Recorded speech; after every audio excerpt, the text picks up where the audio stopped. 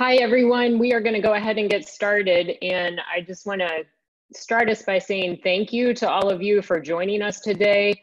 I'm Robin Lightcap, and I am the chair of Groundwork Ohio, our statewide advocacy organization for early childhood. And also I lead Preschool Promise and our early childhood work in Dayton and Montgomery County. And so I just first want to say thank you to all of you who are childcare providers across the state for the work you have been doing over these last 2 weeks. I know it has been incredibly difficult, and we really appreciate everything you're doing, whether you've decided to make the difficult choice to close or you've decided to stay open as a temporary pandemic site. All of these decisions are really hard, and I know you're doing your best to take care of your staff and your families. So today what we want to do is try to address the many questions that are out there, and also acknowledge that we don't yet have answers to many questions. There are still many unknowns, especially as we all await the passage of this third package at the federal level, and hopefully that will come through today. But what we will do is share with you what we do know about if the package does go through, how the Senate passed it. We'll share what information we have, and then we'll have to get back together again next week as more information becomes available. But we at least wanted to give you some food for thought.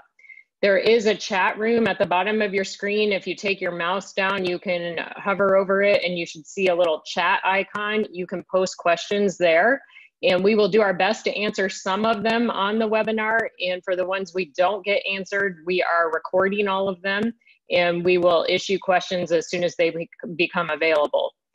So to start us off, let me just give you a high-level overview of our agenda today. We're going to start with Karen Lampe from OACCP, who also runs a childcare program. She will be sharing some of the information that ODJFS has shared over this last week, and provide some clarity on questions that we keep getting from people around the state as best as we can, recognizing that none of us, of course, are state officials, but we will do the best we can to share with you the information that has been published by ODJFS. And then we will move into some of our other experts who will talk about the latest on the SBA loans and on unemployment. And then we have one of our national partners with the First 5 Years Fund who will share a perspective about childcare at the national level. So that's a high level overview. We are recording this webinar, so you will be able to look at it later and share it with other people on your team who maybe are not able to listen right now. So with that, I would like to ask Karen Lampe to come on and introduce herself and to go ahead and start with some of the questions that we know we're getting from providers across the state. So Karen, see if we can get your camera and your audio on. I see you. Can you hear me too? Yep, I can hear you. Wonderful. Well, thank you everybody for being on the call today. We appreciate it, and hopefully can get you some information that is helpful as we all keep trying to keep track of this very fluid situation that we've all found ourselves in. And the state did put out some great information yesterday. So if you haven't seen it, I would go to the JFS childcare website. On the right-hand side, there is a button you can press for providers or for families. And there is lots of information there that you can take a look at. There are fact sheets, there are links to forms, et cetera, that we need during this time. So I'm going to refer to some of those as we're talking, as well as hopefully give us the most up-to-date information to be helpful as we're working on this. As Robin said, I am not from the state. I am a provider myself. However, I've been trying to keep very close tabs on exactly what we need to do here. And so we will be doing our best to answer these questions factually, but I encourage you all to refer back to the JFS website, and it looks like Julia just posted the link for it in our chat room for you as well. So first, obviously we all know that, that we had to close as of Wednesday at evening, and that now the only providers that are operating are those using a temporary pandemic childcare license. So either home providers or center providers, both, can provide temporary pandemic childcare under that license. I'm sure that many of you know that there was a lot of people that applied for those licenses. Not necessarily all of those people are actually operating as a pandemic site. But for those of you that are, we have some information today about how the billing process will work, the eligibility process, et cetera. But before I get to that, I want to talk to those that have closed as of Wednesday so that we can talk about how does the payment close out and what will payment look like over the closure period. So if your program is not operating a pandemic site, or even if you are and you were a publicly funded program, what you will need to do is if you closed on Wednesday or any days prior to Wednesday, or I should say closed on Thursday or any days prior to Thursday, you may use your pandemic days for those. You may also use a pandemic day for Thursday, Friday, and Saturday of this week. We all know kind of how the payment week works for publicly funded childcare, so that would end our week for publicly funded childcare that way.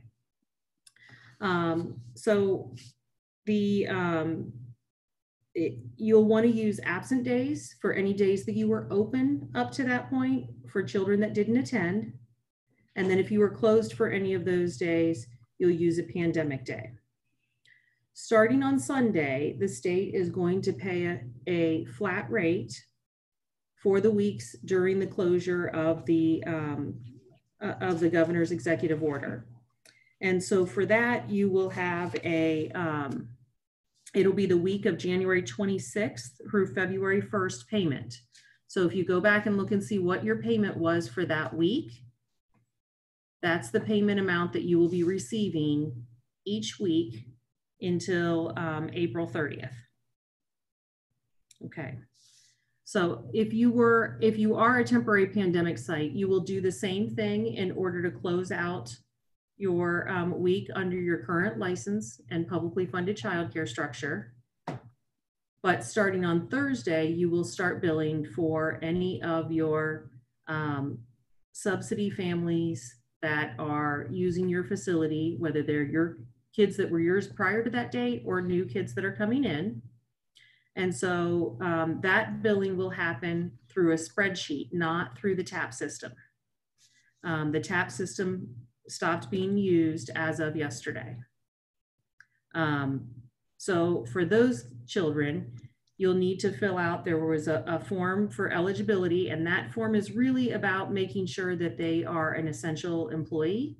So you'll need to have a copy of, or at least write down that you saw something that verified that they are an essential worker during this time. And then there is a spreadsheet that you'll need to turn in for all of your children. So not just your publicly funded children, but for all of your children that show that those are the children that you're serving that are those of essential workers. All pandemic programs must submit that spreadsheet and enrollment verification forms to ODJFS by Monday, March 30th at 10 a.m. So be sure that you turn that in by Monday morning. Let's see, Robin, what other questions did we have? Yeah, so can you clarify how the pandemic day payment works? I know we've talked about this a little bit before, but not everybody understands the professional development days. Okay, so in the TAP system, there will be a drop-down bar where you'll be able to put in for a pandemic day for a child. And you'll be paid either the full-time amount or the part-time amount, depending on what their eligibility is. And you can do that for any day that you were closed up to the date of the governor's closure, so as of Thursday. But you may also use it for Thursday, Friday, and Saturday of this week just to close out the week. After that, the state will switch over to the weekly flat payment that they're going to pay. Do you need to do anything to get that weekly closure payment? I have not seen clarification on that, but I do not believe you will need to do that. We'll have to get some more clarification from the state on that. And if you are a pandemic provider that is still operating, you close out the week Thursday, so yesterday, Thursday, today, Friday, and if you're open on Saturday, you Correct. turn those in as pandemic days. And then starting on Sunday or Monday, whenever your program is open for next week, that's when you switch to that enrollment spreadsheet that is available when you get your packet back from ODJFS as a temporary pandemic approved site. Correct. Some questions about that. Right, and that's how they're verifying that the children that you're serving are those of essential workers. So on that spreadsheet, it asks specifically for that information so that we know that they're a doctor or a nurse or an EMT, et cetera. And so even if that person does not qualify for PFCC, you still should go ahead and put them on there.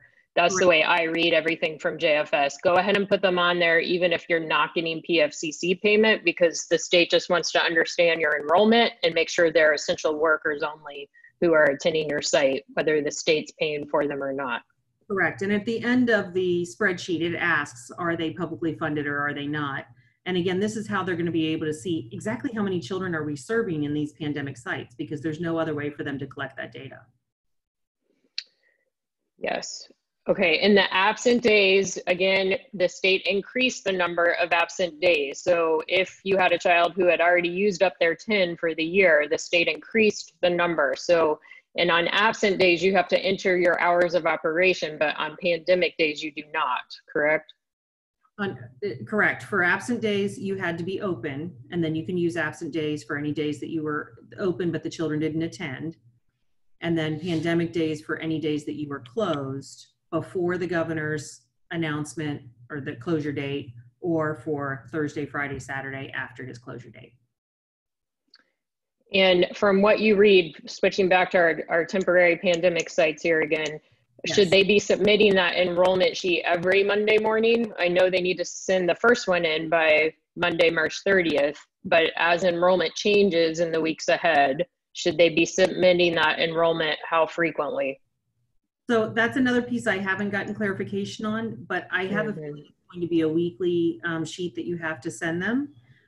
They will be paying by enrollment. So those of us that have been doing publicly funded childcare are so used to them paying by attendance, it's hard for us to absorb that a little bit, but they will be paying by enrollment the weekly full-time rate for any child that attends during that week that is publicly funded.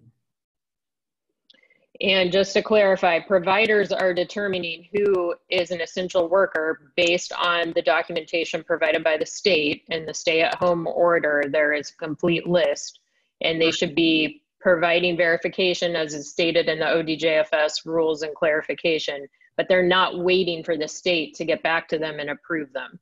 That is correct. Providers are making the determination whether or not they're an essential worker. The state, however, is still doing eligibility for if they are publicly funded. But the provider will be doing or I should say the county is doing the eligibility for publicly funded. The provider is doing the eligibility if they're an essential worker. Right. Okay. I see another question about which week is the state using to determine the publicly funded closure rate. I believe it's February 26th to March 1st. Do I have that? No, wait, I said those dates wrong. January, yeah. March 1st. January, say it again. January 26th to March 1st. Or, I'm sorry, February. Now I've confused you. Sorry, February 26th to February 1st. Right, and the amount of pay for a pandemic day is 8 hours, correct? Full time, correct. For a full, yeah, if your child's authorized full time, it would be 8 hours of pay. Okay.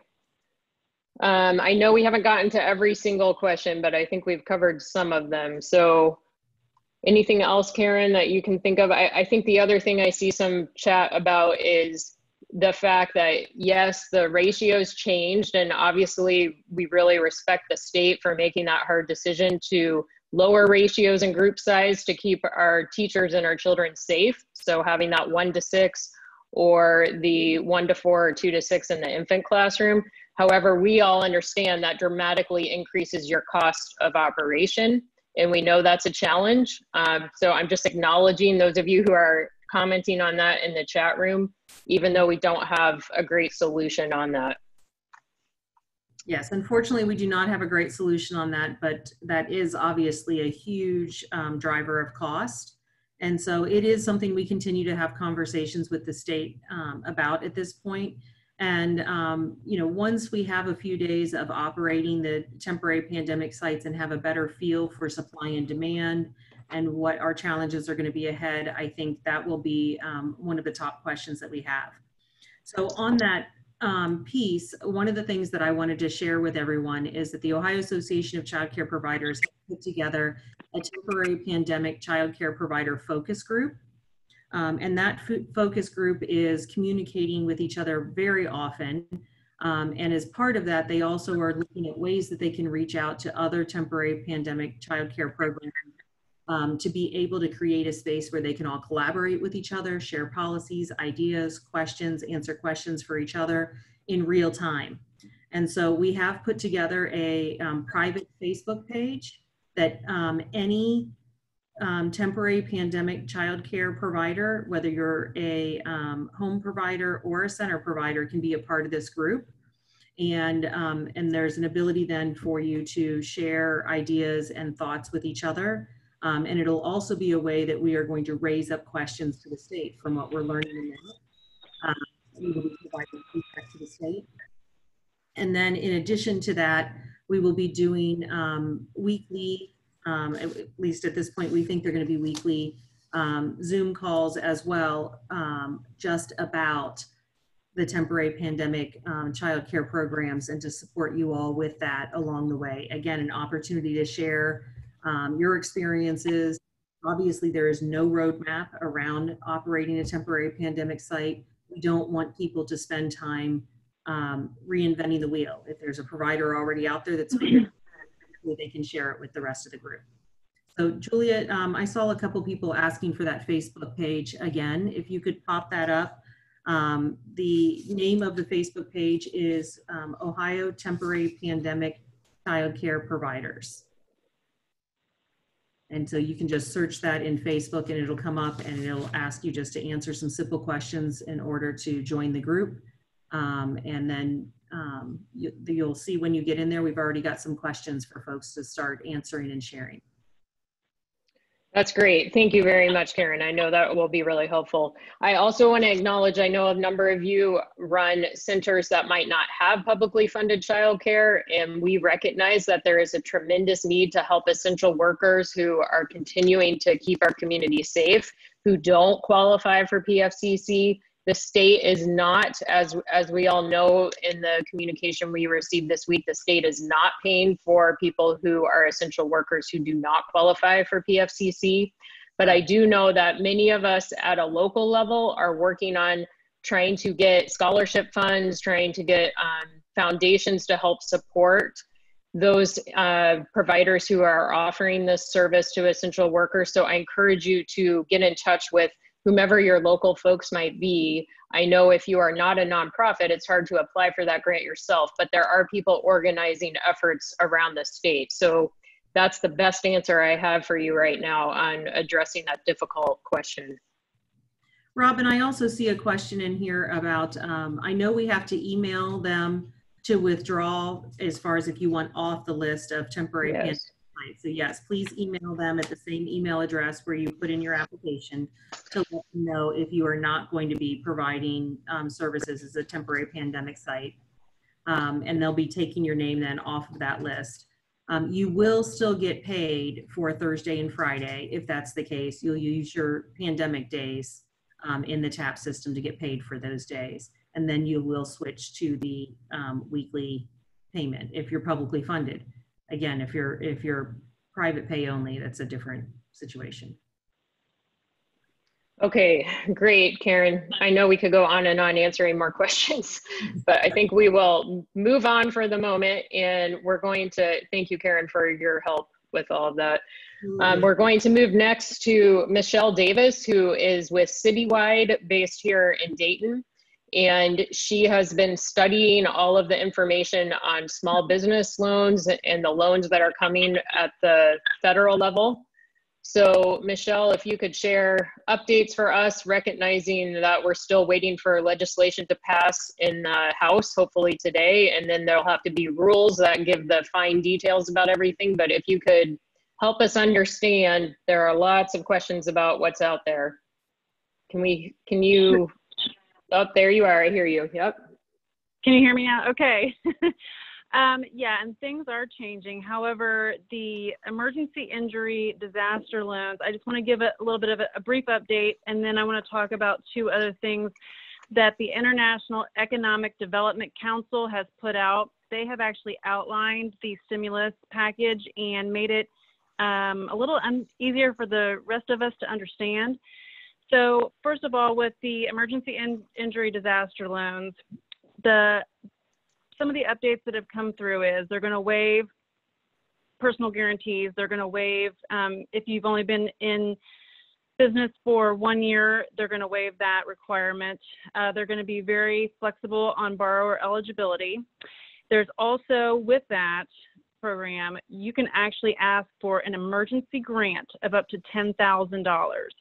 That grant, if in the event that the loan is not approved for you, you actually potentially do not have to pay that money back. That's what this document says. So that being said, I'm going to kind of leave that there because we covered this loan repeatedly. It's the one that the SBA is assisting in and that you can actually apply for now. However, let's change focus a little bit because there is another program that the SBA is going to be providing through the 7A program, which will be through preferred lender providers, which are banks such as Chase, Huntington, any of the big banks, basically, Key, others. And what that does is it is the Paycheck Protection Program, and it includes everybody from independent contractors, sole proprietors, and people who are self-employed. And it helps with payroll, it helps with insurance, rent, mortgage, and utility expenses that you've paid while you've either been shut down or during this time. So the two are similar but different. One takes your revenue and your gross profit into consideration. The other takes expenses into consideration.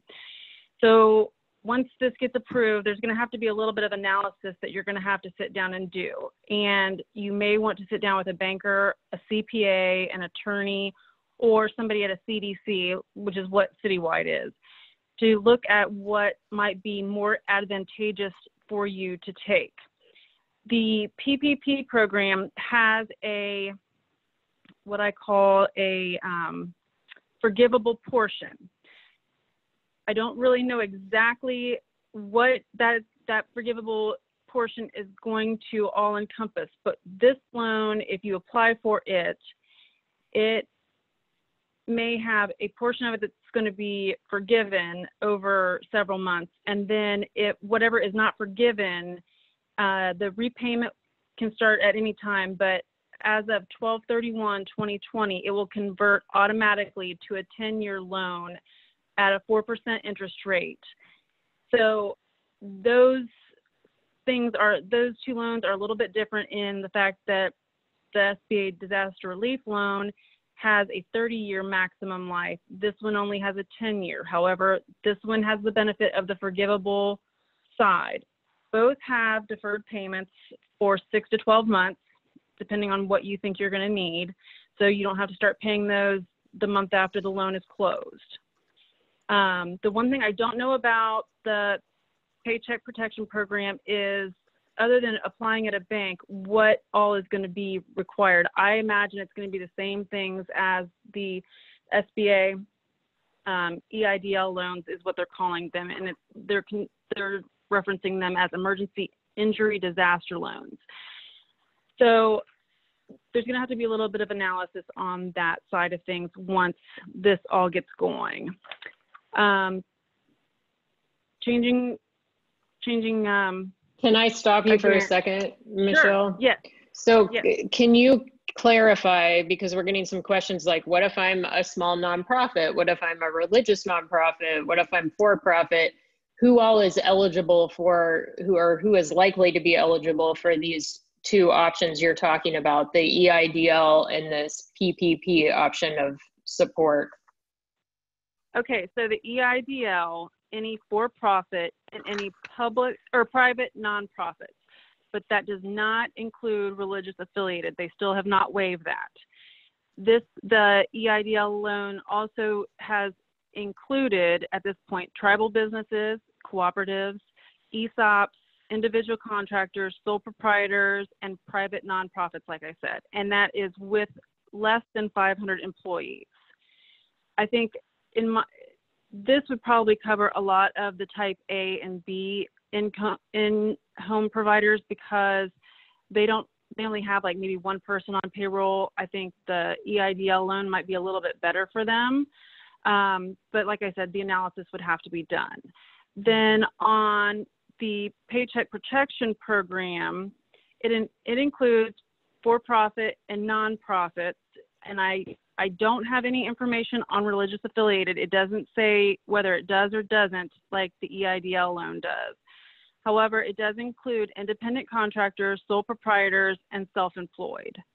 So the religious affiliation has not been waived at this point, but with the tribal businesses being included now, I'm kind of starting to wonder if that is going to be included when this is all said and done. So basically, stay tuned if you're a religious affiliate to see if that's something that gets waived to allow you to access the funding. Right. Okay. You had talked about a summary. One of the questions we're getting is where can you read a summary of this? Because of course we're all trying to digest it. And I know I personally am receiving lots of different summaries from all different sources, and sometimes they don't all match up. So is there a source that you would recommend that folks look to see the latest and greatest on the summary of these options? Well, I referenced the International Economic Development Council document that I sent you yesterday, Robin. The reason I do is because it's very easy to read and understand. Mm-hmm. There are other documents that are out there, and I sent a couple of them to you. Some of them are very convoluted, and makes my head spin just getting through the first page. But then there are others that are very well written, like the International Economic Development Council page, and you can probably go to their website and pull this off. I would imagine it was sent to me by somebody at the Downtown Dayton Partnership. And this is what it looks like, and we will send it to you all in an email follow-up because I did not send Julia this link, so she can't put it in the chat room right now, but we'll send it to you in our email follow-up and post it on our websites. Okay. The other thing I want to talk about, Robin, real quick is the unemployment insurance, because I saw somebody ask that question. So in this document that I'm referencing, it says, creates a temporary pandemic unemployment assistance program for those not traditionally covered by unemployment insurance, including the self-employed, independent contractors, and those with limited work history. So for those of you who are asking about unemployment, I think you haven't historically had unemployment insurance.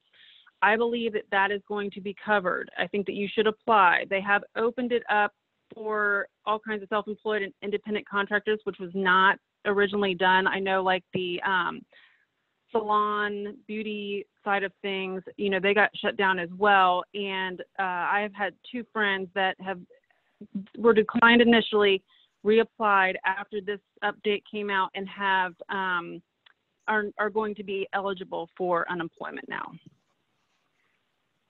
Yep, so that I'm seeing that referred to as PUA, Pandemic Unemployment Assistance, in case any of you are looking for that information. They are widening the number of people who are eligible for that. Okay, anything else, Michelle? No, I know you had a couple questions, and I couldn't print that off before I came in here because I was on another phone call. Yeah, that's okay. Other questions? Okay. So I think other questions we need to answer. Well, just to clarify too, the way I'm understanding the PPP program, this Paycheck Protection Program, that is for an employer who decides to continue to pay people during this pandemic time period. So that's a key differential between that and the EIDL. So I just want to make sure people understand that. You would have to continue to pay your employees. And the way I read it too is if you have already laid them off, but you bring them back and start paying them, you could be eligible for that. But there are certain limitations around it. And just like Michelle said, you really need to analyze both the options before you decide what is best for you. And where should they go? Like one person said, I think in the chat room, that they went to the bank and the bank didn't have information yet. So can you explain what a CDC is? I'm not sure everyone knows what that is. And then when you would think the bank would start to be ready to handle these questions?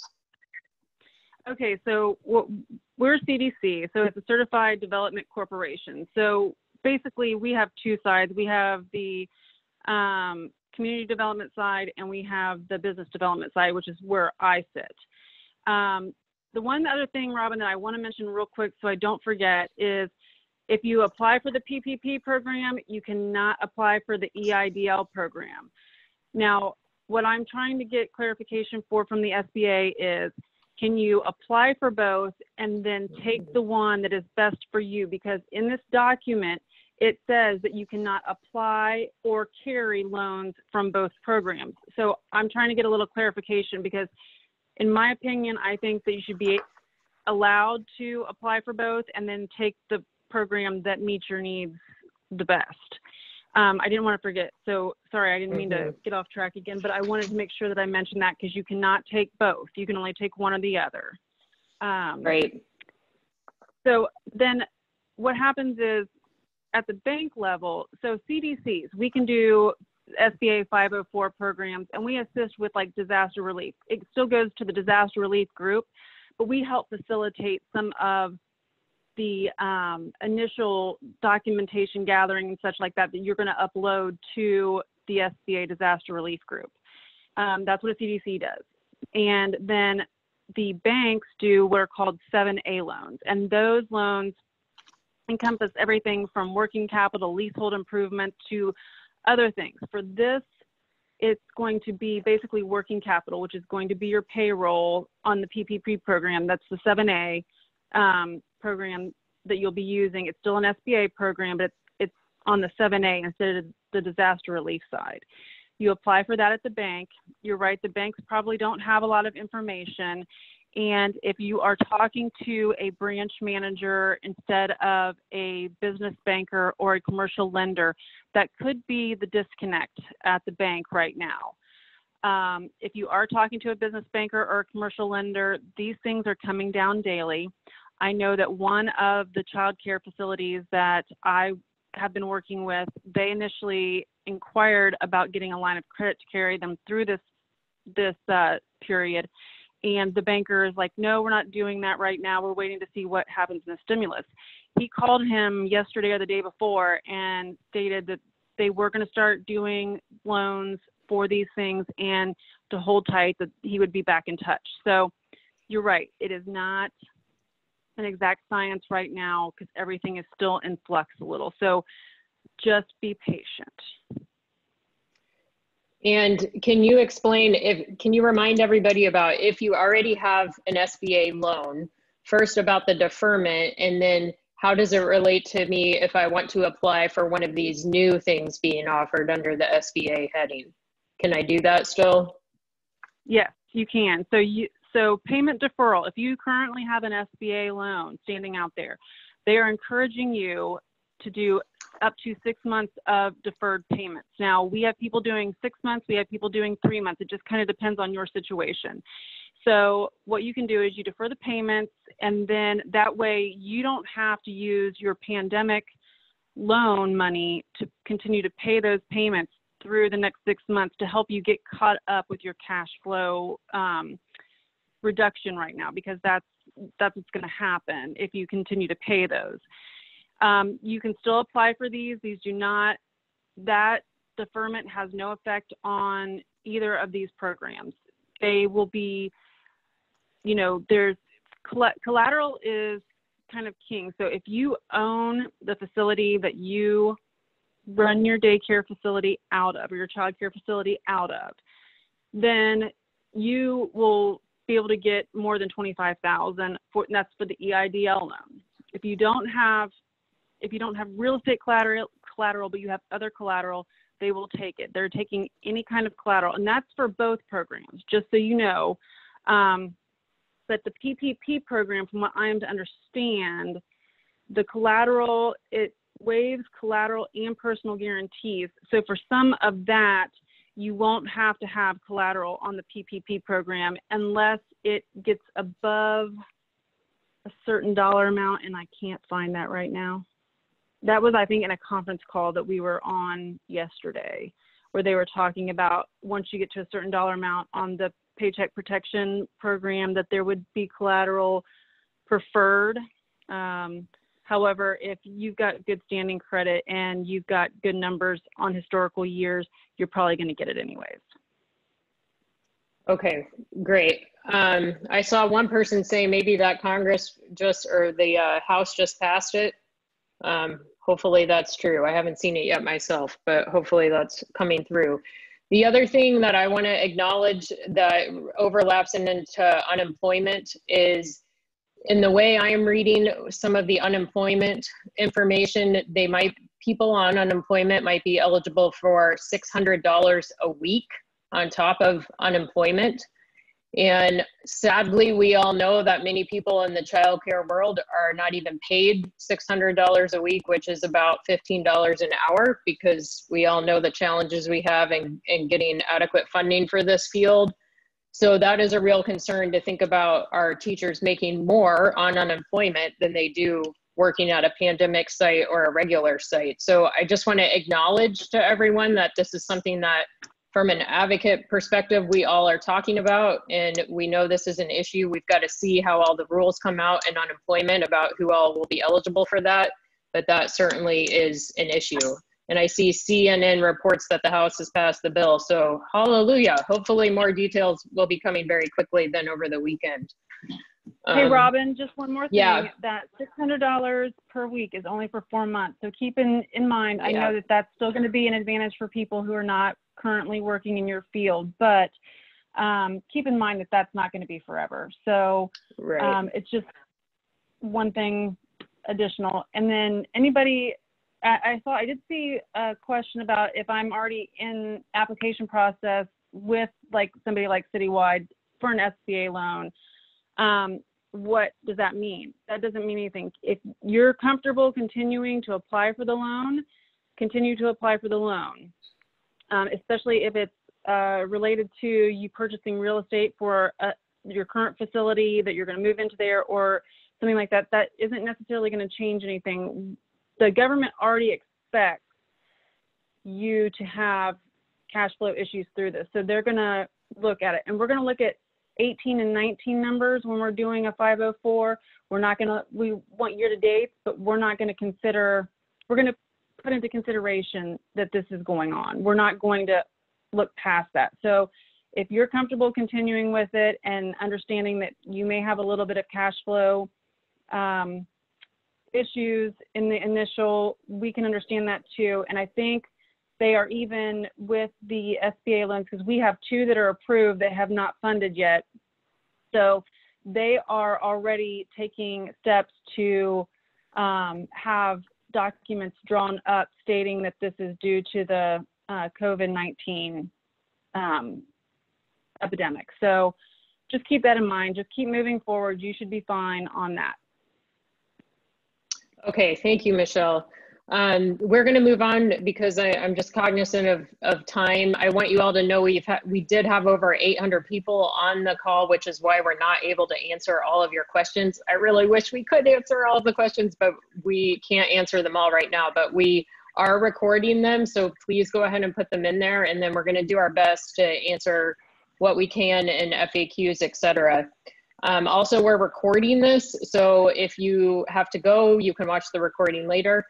We are going to cover unemployment at the end of this call, but I want to thank Michelle for your answers and for being on. If we have time at the end, we can come back to more of this. But Now I want to ask our state, or I'm sorry, our national partner with First 5 Years Fund.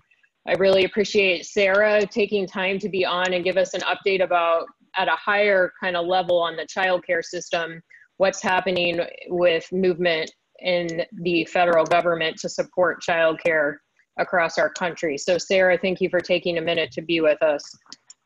Oh, thank you for letting me be on, and I've been able to listen in for a little bit now. And not surprisingly, everyone out in the real world doing real work in the midst of this crisis is way ahead of Congress and prepared for when they finally wrap up, which they have done. So that's all really good news. And I think the other really great thing to hear and know is that you all are thinking about what relief is coming from the feds in holistically and how, and that really is how they approach this $2+ trillion bill. And so, and I would just kind of flag as well that this is the third relief package that they've passed over the course of the past month. And so what happened around paid leave and some of the initial things in the second phase where they were not industry specific, so they didn't do things to help out industries like childcare or airlines or restaurants or whomever, everybody needs it, and certainly healthcare providers as well. So this package that went through today, and the president will take care of hopefully soon, as soon as they can get it down the street, really does seek to address, not just the economy, but also families who are struggling, and looking at it holistically for the field is really, really great. There is a $3.5 billion bump in the CCDBG. I think what's important about that bump is that it is tied and connected very much to the waivers and flexibility that have come out from the U.S. Department of Health and Human Services really early on, and meant to really help. Congress's intent with that was to be as flexible as possible, recognizing that every state is up against unbelievable need, whether for not just subsidy, this is much beyond that. So I think there's a lot there. We certainly look at how we're really interested in seeing how the small business pieces are playing out as you are going down this really ambitious path of making sure that you're able to take advantage of them. I think there'll be a lot learned that we're going to have to work really quickly to kind of grasp hold of, in order to be able to articulate back to Congress when they come back either for a fourth bill phase or appropriations, whichever comes first, what really is needed on top of what is currently getting out there. I would also flag a couple of other things outside of childcare. One is there was money included for Head Start, so I just kind of want to flag that as well. And there's also there is relief going directly to states, and we're still looking into those provisions and how they could be allowable for childcare, recognizing that states are, everything's closed down except for childcare, or there's childcare needs, whereas, schools are closed, in some cases indefinitely. So I would just kind of flag that that provision as well as something that we're keeping an eye on. We've done a look across the bill initially, and we'll continue to do that and provide resources. On our site, we have a side-by-side that shows all of those, and we also have a link to resources from some of our partners who we've been working with at the national level, and what they've put out. So there are some SBA things there, certainly Child Care Aware of America and others who have jumped on, and the Alliance for Early Success, who've jumped on it early. But I think those will continue to be updated now that this bill is passed, and there can be some support to help take advantage of some of the provisions that aren't necessarily as familiar with us in the community. So I'm happy to take questions. Very high level. You have a lot more work to do than we do, but really interested in staying in touch and learning more as this process unfolds, so that we can make sure that we're really informing the next phase of what Congress does in this regard, specifically as it relates to the childcare industry, because we know it's suffering greatly. Yeah, we really appreciate your advocacy at the federal level. I think certainly continuing to support our low income and our subsidized programs is critical, but the support for our private pay is equally critical as they try to figure out how to open their doors again on the other side of this. I think we have to keep that front and center. Can you talk about, or go ahead? No, I was just going to say, Robin, that, you know, there's so much intense work happening minute by minute right now, but I think from a policy perspective going forward, you're raising a really important point that we've been thinking about, which is that this crisis has surfaced some real needs in the child care or around child care writ large. And so I think there's a real robust conversation coming down the pike about all of that. That's good. And I don't know if you can speak to the CACFP program, but I know I saw some new provision that allows people to continue to serve potentially. I don't have it memorized yet, so I don't want to speak to it inappropriately. Do you happen to know details on that? Or maybe Karen, you can get back on, because I know we were emailing about the food program. Hi, this is Karen. There were some in earlier bills, but yeah, go ahead. Sorry, I haven't seen anything in this bill, but there was some information that came out from the Department of Ed yesterday around CACFP. It is posted on OACCP's website if anybody would like to take a look at it, and also on our Facebook page. So I would encourage folks to take a look at that. I have not been able to dig in yet to see exactly what they've said at this point. But CACFP, we haven't gotten a whole lot of information on yet, but there is a conference call next Tuesday about CACFP as well. Great, thank you. I think they're definitely paying the pandemic centers for food is the way I understand it. And then what they're doing about if you continue to serve food from your site, that part is not clear to me. So yes, I see people in the chat room saying that they are definitely getting paid for their pandemic center to provide food. So that's good news. Okay, Sarah, we really appreciate your work at a federal level. Please carry on behalf of all of us. We need your help. So thank you very much. We couldn't do it without you. Thank you. Thank you. Okay, so we have another expert on our panel, Jillian Bradshaw, who's an attorney with Porter Wright. And again, this is another area where we still have a lot more questions than answers, but unemployment is top of mind for our child care providers, Jillian. So thank you for being on again with us. Sure thing, my pleasure, Robin. All right, so we're gonna dive in and cover what we do know, or at least some general guidelines, because I know our providers are facing difficult decisions about whether they should lay people off, terminate them, furlough them, what's the right word to use if they've decided to close their program or reduce hours, etc. So maybe we can start with some of that general guidance again about what people should be thinking about as they make decisions on their employees pursuing unemployment. Sure. So the decision about unemployment compensation on an employee level is really sort of a granular one, and it's hard to make any sort of comprehensive statements about who will be eligible and who will not be eligible. But I think probably a good place to start is that employees who generally would apply to receive unemployment compensation are those employees who have been separated from employment, either layoff, furlough, or termination. And mind you, those words mean pretty much the same thing, very small variances. And that happens to the employee through no fault of their own, right? Something happens in their lives that means that they're not working anymore. I know one of the questions was, can an employee who is afraid of exposure then quit their job and apply for unemployment compensation? And that answer is generally no. Generally no.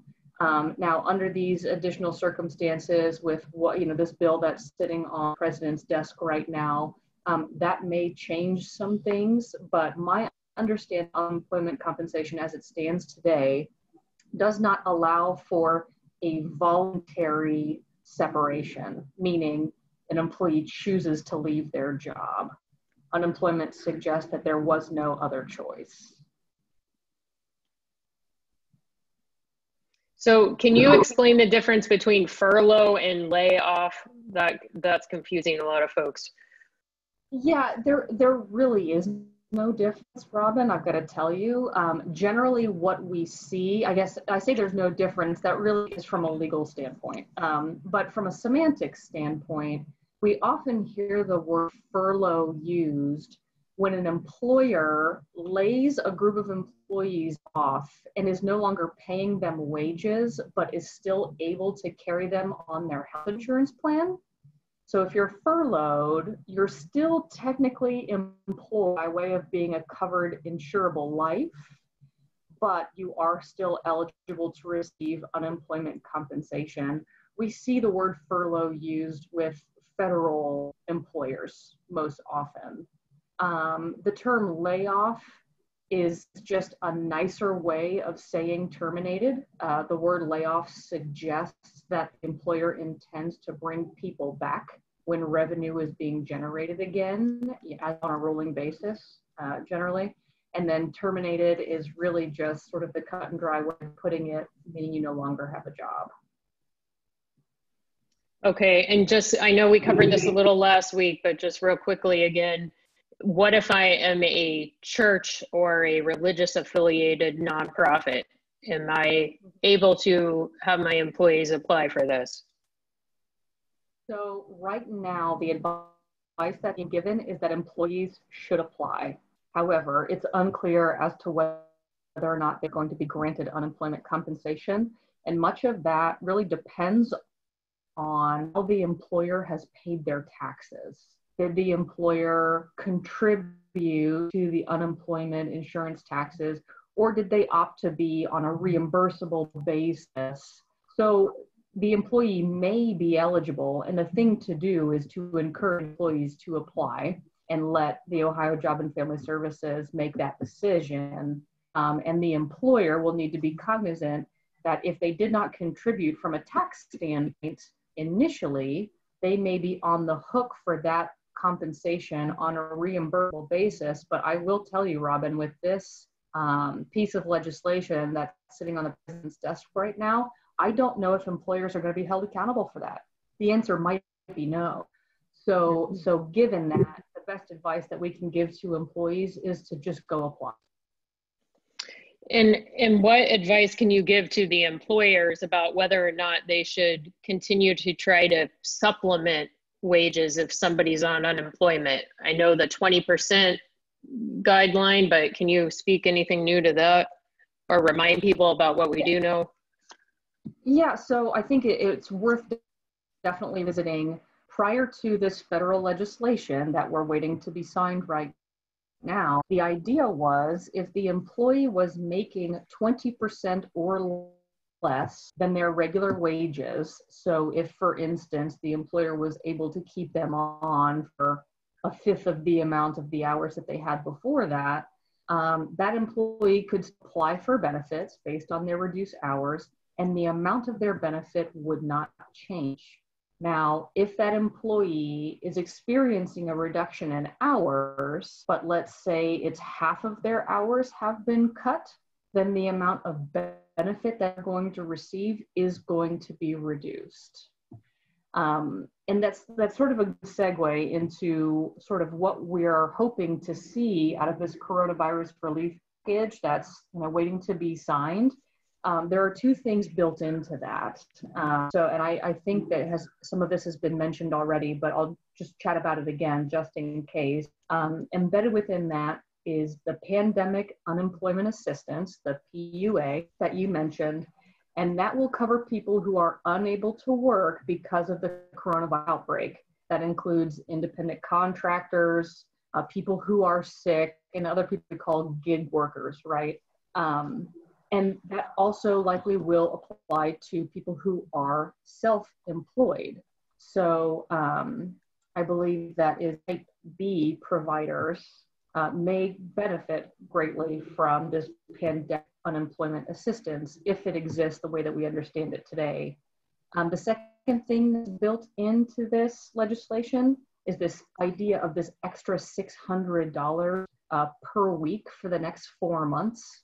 And if that out the way that we think it shakes out, the way that it's sort of written as we understand it, is that it is going to be in addition to the unemployment compensation benefit that an already approved person will receive. So if you're a person in Ohio and you have lost your job, you've been laid off and applied for unemployment compensation and you've been approved, this portion of this legislation basically means that you're going to get an extra $600 per week for the next 4 months.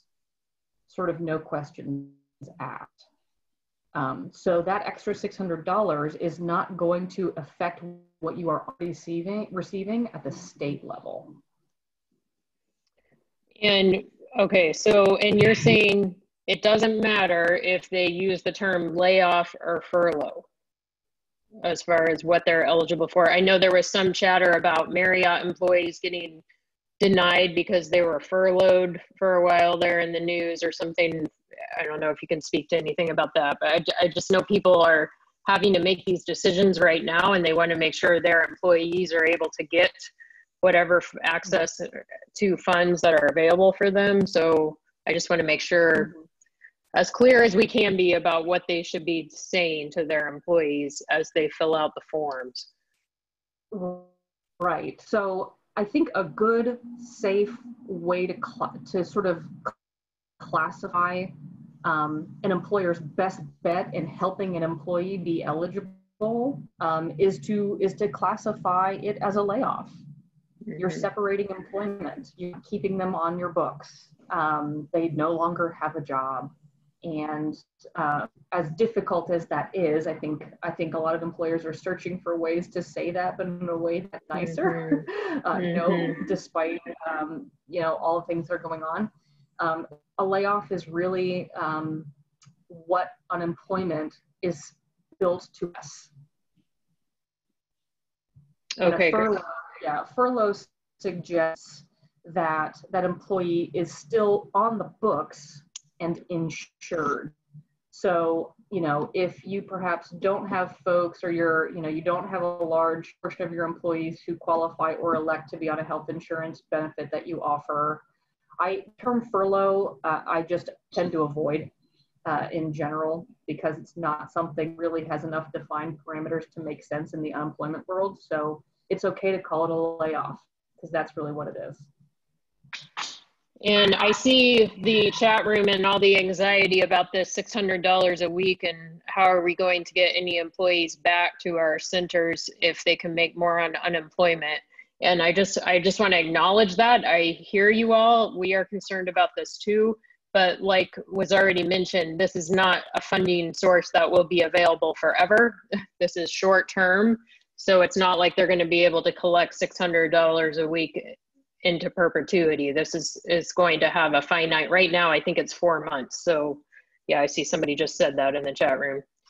Yeah, and I think something to be mindful of, Robin, in that process is that $600, an employee is only eligible for that if they are also eligible to receive unemployment benefits from the state. So if at any point your state level eligibility changes, meaning you now have, or in other words, if you are now available and able to work, you can't elect to continue receiving unemployment compensation in that instance. So for employers, sort of peace of mind, when the revenue starts to come back up again and you're able to rehire these folks, they can't just say, hey, no thanks, I'm getting unemployment. They have to take the job back. They want to earn money that way. But if they decline to come back to the job that you've offered, they will no longer be eligible to receive unemployment compensation benefits. I think there's a question when you fill out unemployment that asks if you are currently looking for a job, and you have to say yes or no to that. Do you have any like thoughts about how we should answer that question? Yeah, so the way I understand it, the requirement for people to seek a job every week in order to remain eligible is being waived during the period of this pandemic. So if you're being asked that question every week as you apply, right now you don't have to say yes or no, or it doesn't really matter how you answer because it's not going to matter.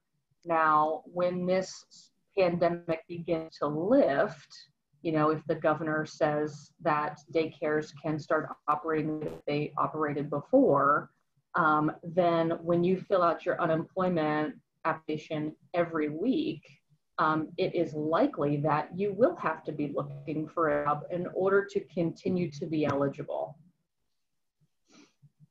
Okay. And can you clarify about benefits, health insurance, about if I lay someone off, I am not providing them health benefits, I believe. Can you just confirm? That's correct. Yep. Okay. Trying to see, I think that, let's see, can you talk about whether or not they're having part-time employees be eligible for unemployment? Part-time is still included, right? I mean, there's the general guidelines you have to meet, but being part-time does not exclude you from unemployment. That's correct. That's correct. Just for part-time employees, a good thing to remember is that the unemployment benefit that you may receive is not going to equal to what you would normally make if you were working full-time. So it's likely, you know, if your hours have been cut, say down to half, that you will be able to receive some form of unemployment supplemental compensation, but it is not going to equal what you would earn if you were actually working. Right, thank you. Okay, I think we're covering some of the questions. I know we're not answering all of your questions, everyone, but we'll do our best to try to document things going forward. So Jillian, we thank you for being on and helping us process this confusing information as it's constantly changing. Yeah, it is, and it's my pleasure entirely, Robin. I think, you know, sort of a note for all the providers, because I see the questions coming in too. When the questions start to begin to be very nuanced based on, you know, my particular daycare center or my particular employees, there is a lot that needs to be discussed in being able to make a determination.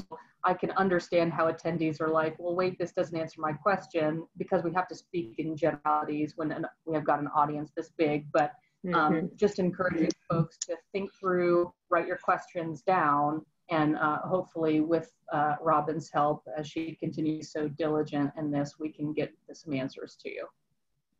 Yeah, thank you everybody for chiming in.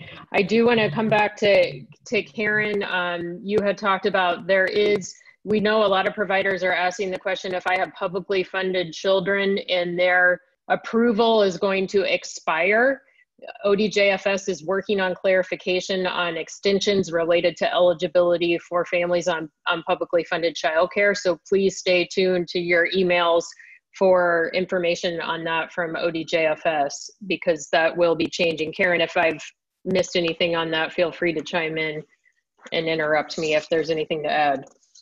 No, I just wanted to make sure that we had a chance to tell people that we should be getting information, hopefully in the next day or so, from ODJFS about this, that they are working on extending eligibility for anyone that's getting ready to expire.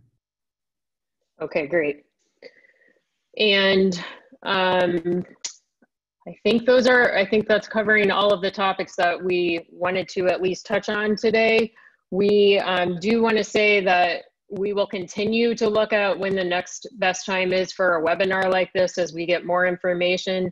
Obviously, we hope the president signs this quickly and then rules are put in place so that we can interpret the details of these various options. So stay tuned for that. Julie has put up on the screen other things that we would ask for your help with. Groundwork is collecting stories and information from providers, whether you've decided to close or stay open. It helps us to advocate for things, whether you're a private pay provider or publicly funded or a family childcare. We know that everyone is facing serious challenges about how we make decisions during this period and then how we think about opening on the other side of it. So please share your stories. We will continue to advocate.